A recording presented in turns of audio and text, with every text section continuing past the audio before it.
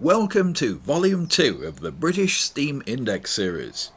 In this programme we'll examine heavy freight locomotives, which, thanks to the efforts of the British preservation movement, can still be seen in action today.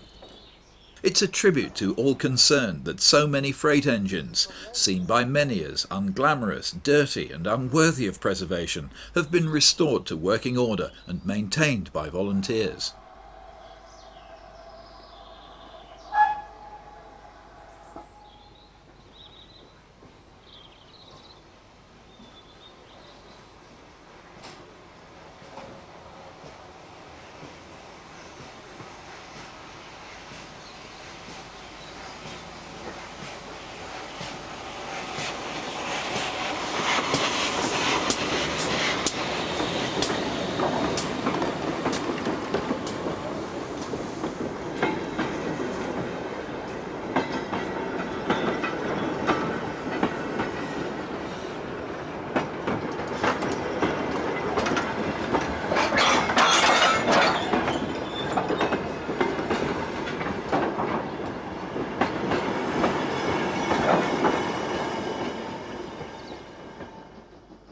We'll follow the pattern set by other programmes in this series and start off by looking at freight locos of the former Great Western Railway.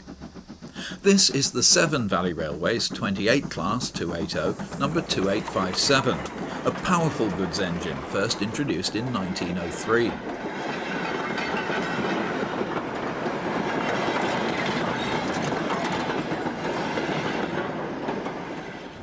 Small driving wheels, coupled in groups of 8 or 10, giving high pulling power but low speed, are the characteristics of heavy freight steam engines.